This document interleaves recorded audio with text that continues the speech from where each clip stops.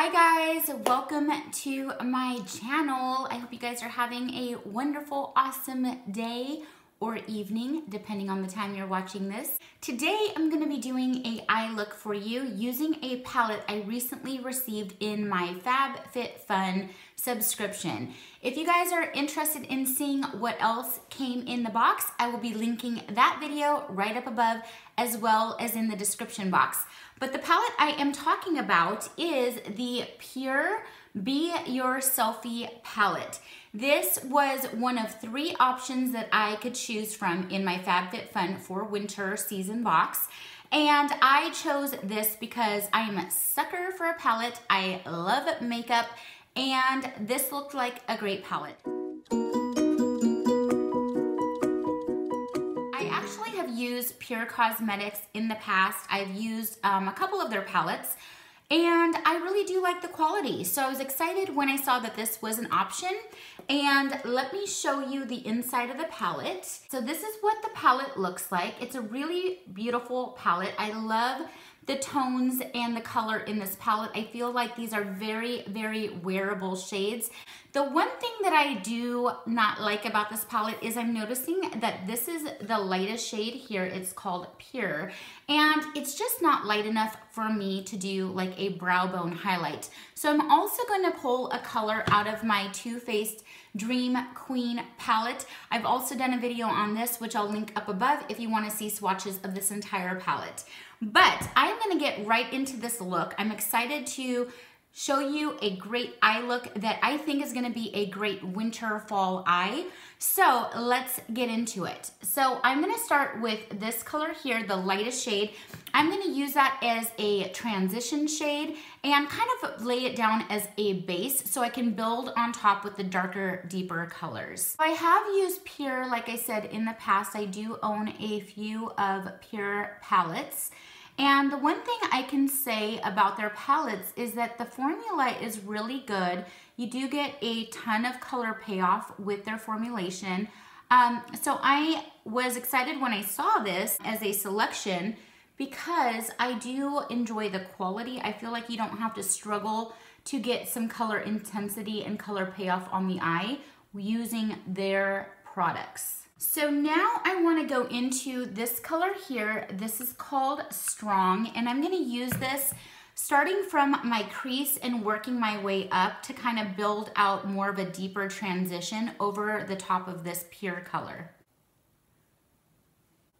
And these shadows blend out really, really lovely. I'm loving the formula on these. They're so easy to work with.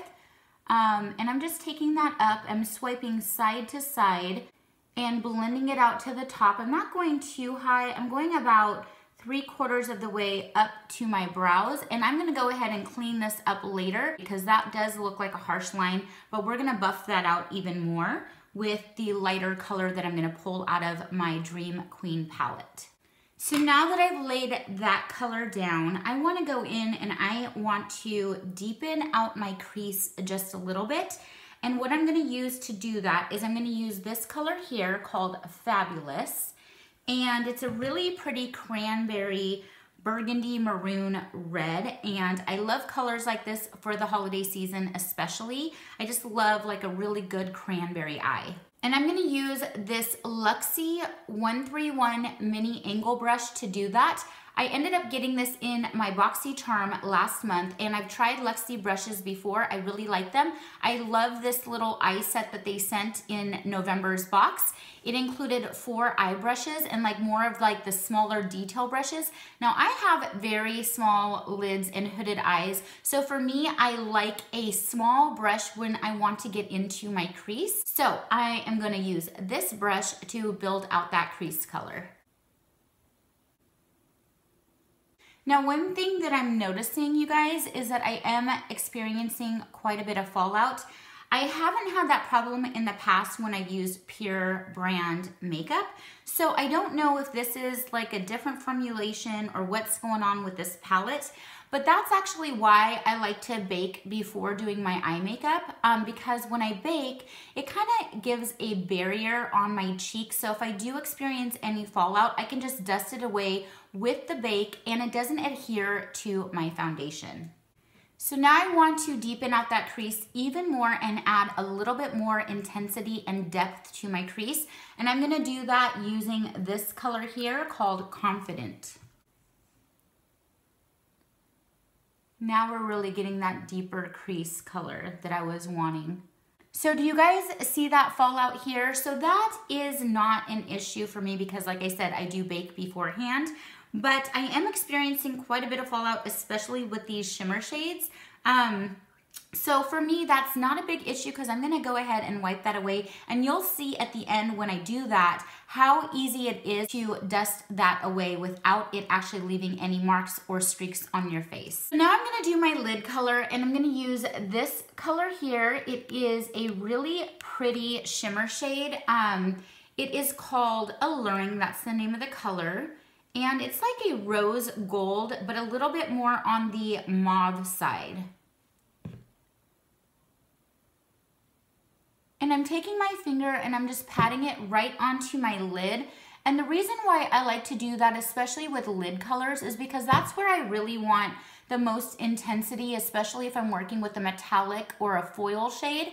And when you use your finger ends up kind of heating up the product and melting it down a little bit, and just it makes it easier to work it onto the lid, and building that color intensity is much easier when you're using your finger rather than a brush. So now that I've done that, I want to go in and add a little dimension and a pop of brightness in my inside corner, and I'm going to use the color Charming. That's this color here. And I am gonna use a brush for this. I'm gonna use a small detail brush.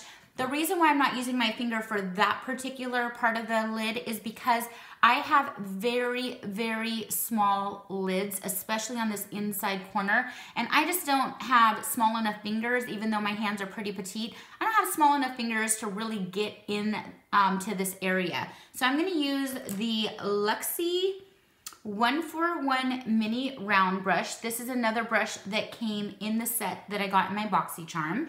And I'm gonna use this and I'm gonna pick up the color and I'm gonna lay it down right in my inside corner, and then I'm gonna sweep a little bit up from that corner, just a tad bit, to kind of bring some lightness back into this hooded lid area.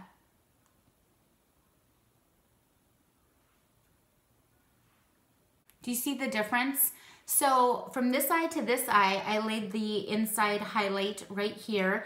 This eye looks a little bit darker. It almost looks like I have a shadow cast here. So when you do that inside corner highlight, it really does add some lightness back into your eye, and it avoids that shadow look that kind of makes you look like you have almost like dark circles, but dark circles starting here rather than underneath your eye. So now that that is done, I am going to go ahead and add some color to my bottom lash line. I want to smoke them out a little bit using that color Fabulous again. And then I'm going to go in on top of that cranberry color. I'm going to add like the taupey kind of smoke bronze look using this color here. This is called Gorgeous, and it is a very, very gorgeous taupey brown color.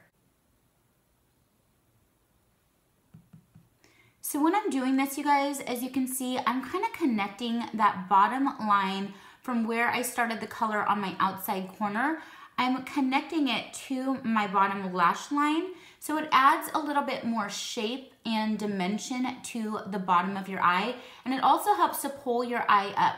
I never bring my eyeshadow further than the line where my lower lash line connects to my brow. So as you can see, it kind of angles up. I'm also going to go in and clean that up even more and bring that line up, but that's going to help lift your eyes. It's also going to give you like more of a cat eye look.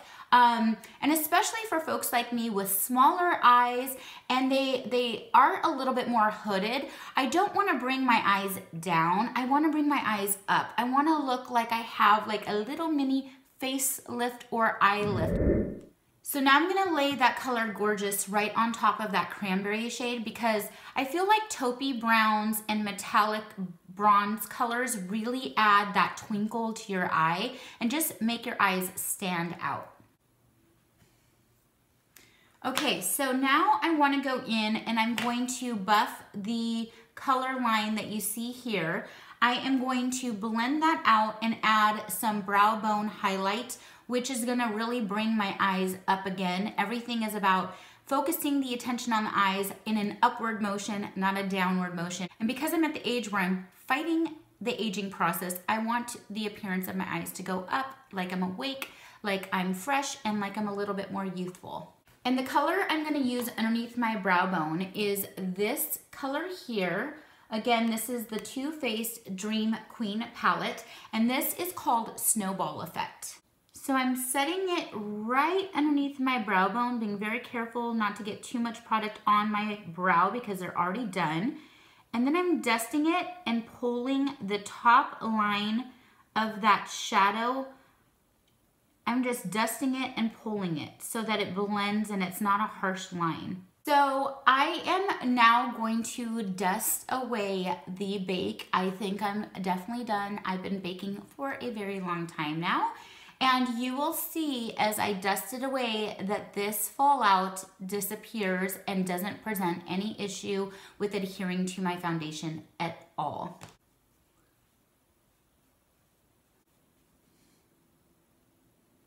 Now I want to add just a little bit more of some lightness here. I feel like I got a little bit too much of the darker product right here in my inside corner, and it's making me look like I've missed some sleep. So I am going to go in and clean that up a little bit. I think I want to use, again, that color Snowball Effect to add some lightness back into the inside corner.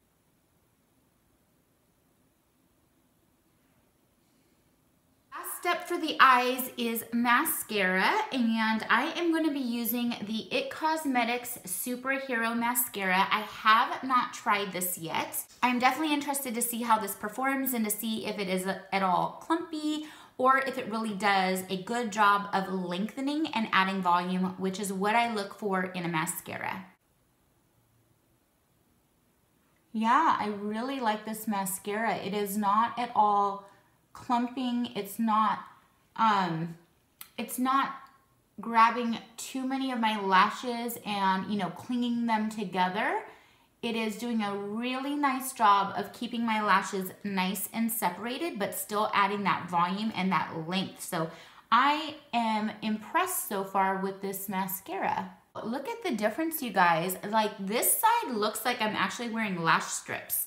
So I really, really like this mascara.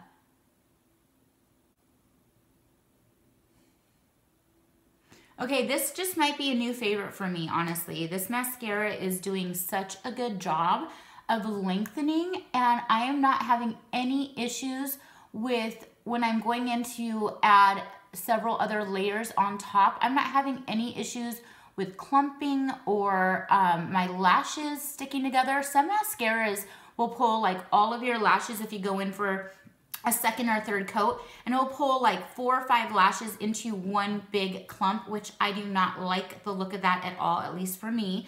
So I am really enjoying how this is going on, and it's keeping my lashes nice and separate, and it is just doing a bang out job. I'm loving this right now. We're almost at the end, you guys. I am gonna go in and add a little bit of highlight onto my cheekbones.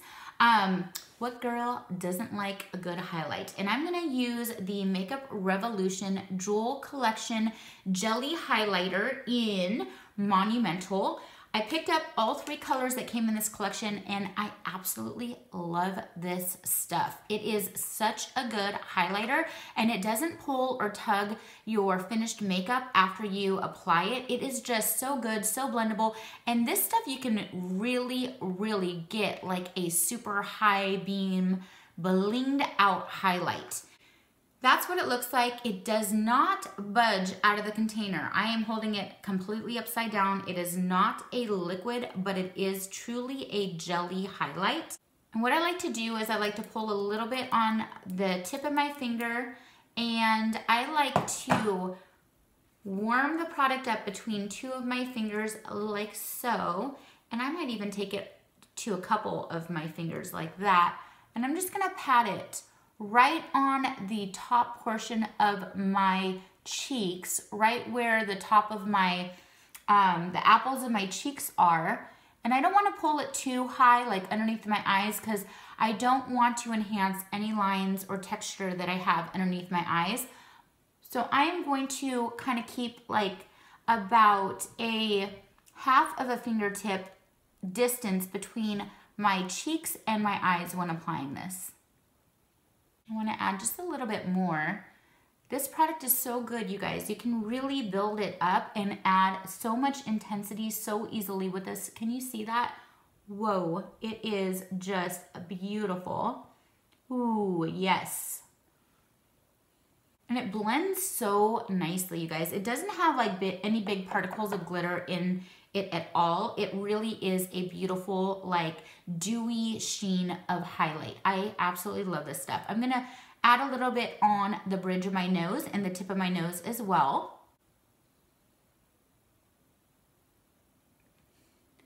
And on my Cupid's bow. What do they call this? The glitter stash, right? The last step is the lips, and I'm gonna be using my favorite, all-time favorite liquid lipstick.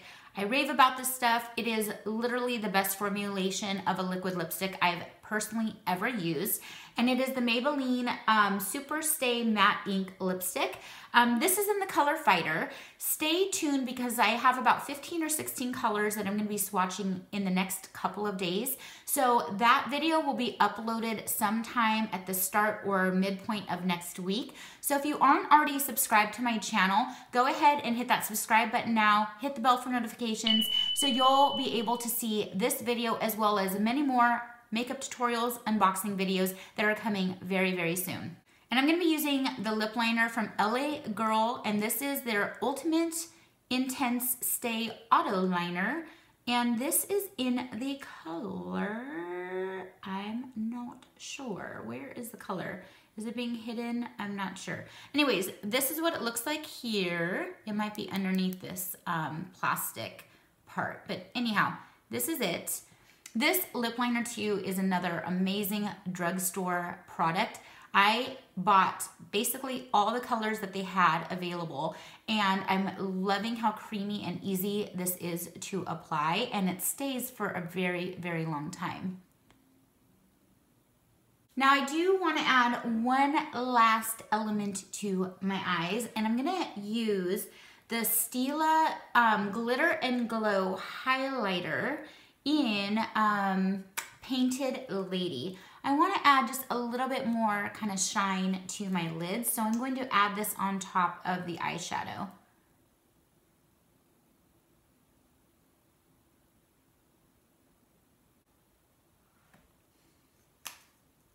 Okay, you guys, so this completes the look. What do you guys think? I'd love to hear your feedback in the comments below. Like and don't forget to subscribe to my channel. I have lots of videos coming to you guys soon. I'm uploading basically like once or twice a week.